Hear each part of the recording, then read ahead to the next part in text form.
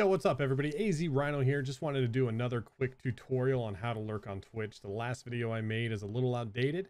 No longer works that way, so we'll dive into it and we'll show you how to use Chrome to lurk in your favorite streamer's channel.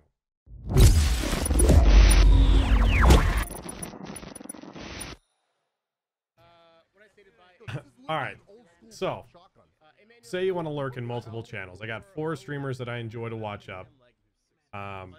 But with the way Chrome is now, you can't go through and mute individual tabs. So if I wanted to watch Legions but didn't want to hear what the other 3 are doing or any of the others, I would want to, mute the tab.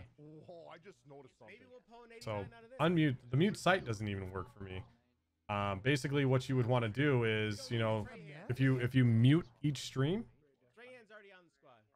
it doesn't count. If you don't have the tab actually up and watching and you mute it, it doesn't count as a viewer for them. So what you need to do is pull up this tab.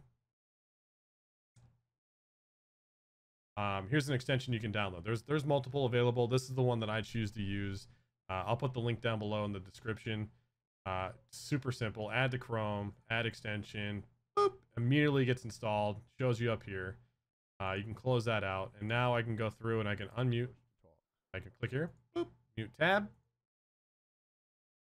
unmute tab, and this will count. So as long as that is unchecked and you have it muted up here, it'll count as a viewer for them. And then yeah, so it makes things a lot easier. You don't have to have it really minimal on sound. If you really want to help support, you got multiple people that are on, but you can't be in all at once. We all have streamer friends that we would love to support. So this is the best way to do it.